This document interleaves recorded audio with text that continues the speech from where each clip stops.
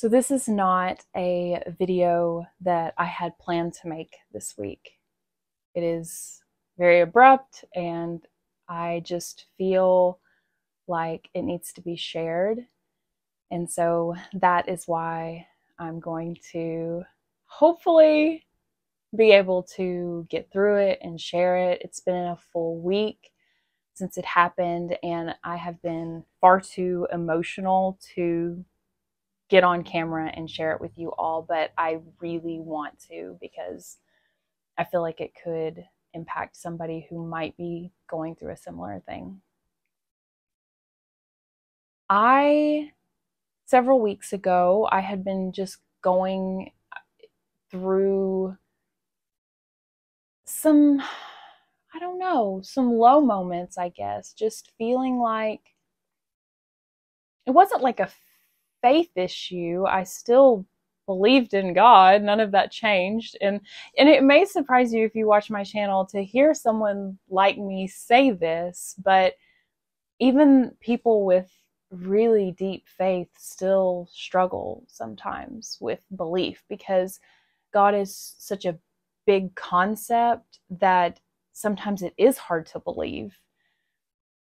But I was going through a period of just struggling, and a lot was piling up, people saying unkind things here, even on YouTube, and just the world around me in general. It was just really bringing me down.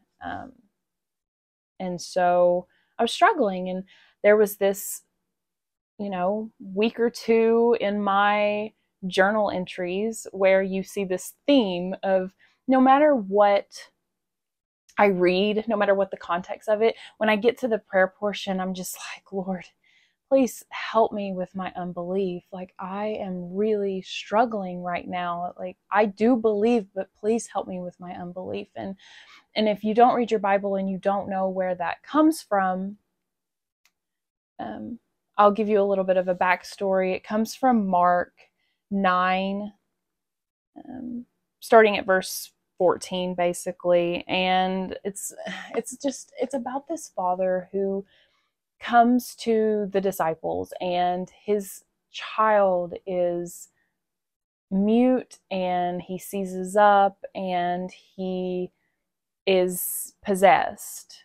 And the disciples can't cast the demon out. And so the father is desperate, and he comes to Jesus, and he's like, can you please help me? I've asked your disciples, they can't do it. And he's kind of frustrated, and he's like, how long am I going to have to be with you guys? Like, what's the deal? And so he goes, and he ends up casting out this demon out of the child. But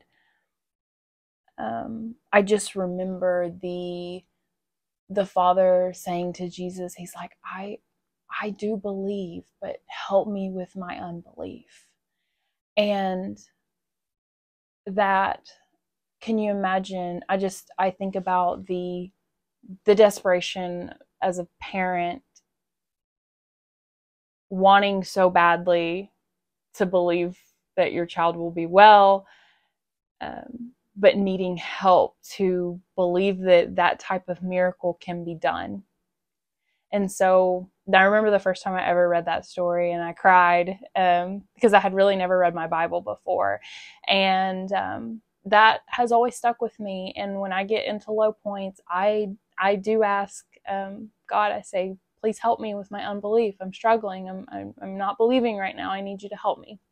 And so that was a trend for, a week or two.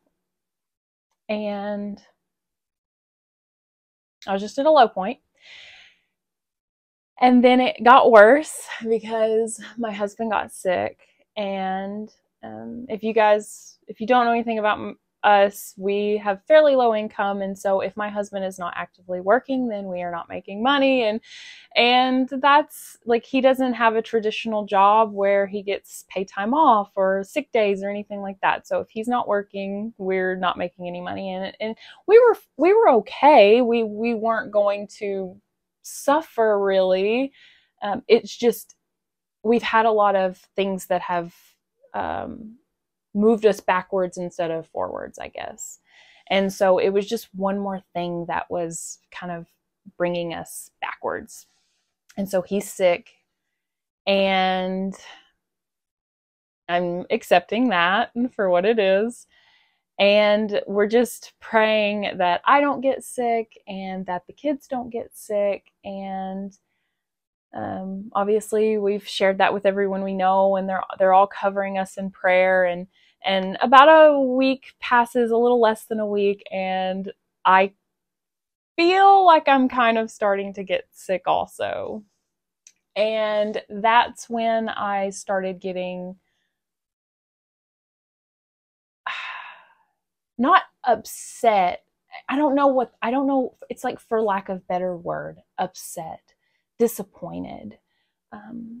Just this feeling of, I remember, and I know this is awful, but I told my husband, I said, what do we pray for?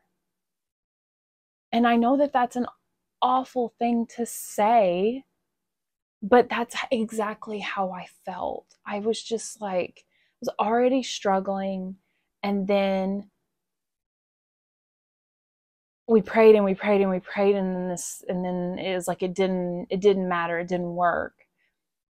And it was like, what's the point? And I knew that what I was doing was wrong.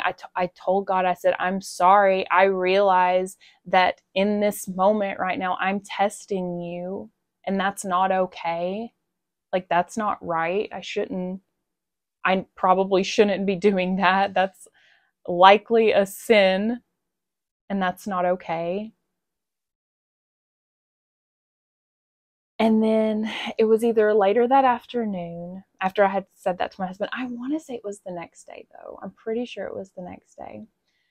The next day, we get a knock on our door, and my husband is starting to come around by then, so he's the one who answers the door, and it was a very brief interaction, very quick. And my husband closes the door, and I was like, what was that? And it was our neighbor. And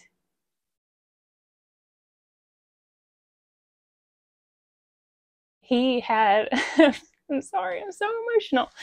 I didn't think I would cry, but he had handed my husband a check. And he said, I don't want to be weird. He said, but I just feel really led to give you this. And he's like, I don't want to be weird. And he's like, I'm going to go. Like, and that was it. And that check was the exact amount. I mean, honestly, like, probably a perfect match of what my husband would have made if he had been working that week. And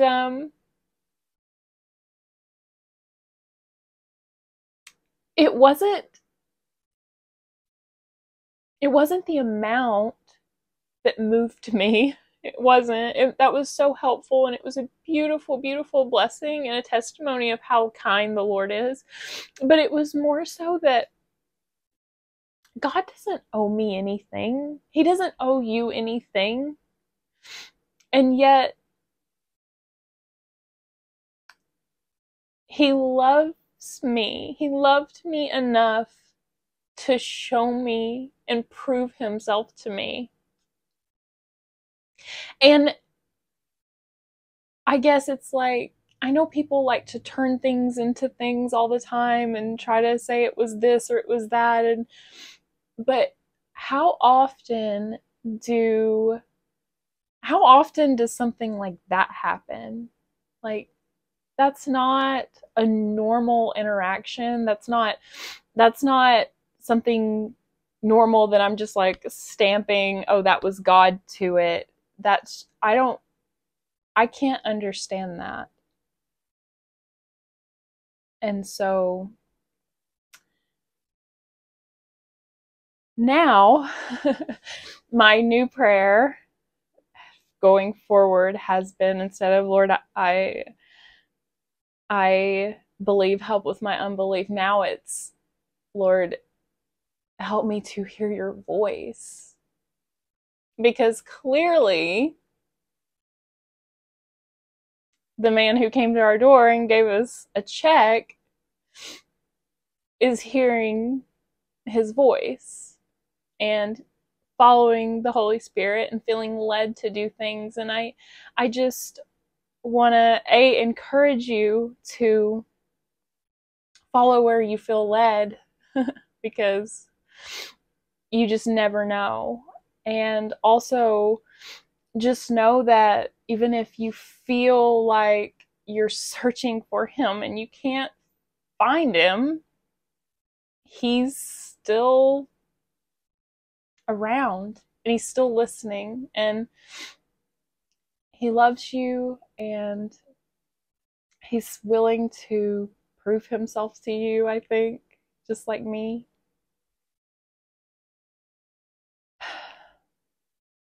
And that's really it. That was my crazy encounter last week with the Lord, and I just wanted to share it with you all. So I hope that this video blessed you in some way. And if you've ever had anything like this happen, I would love to hear about it in the comment section. And I just really appreciate you all for watching and being here. And Lord willing, I will see you at the next video.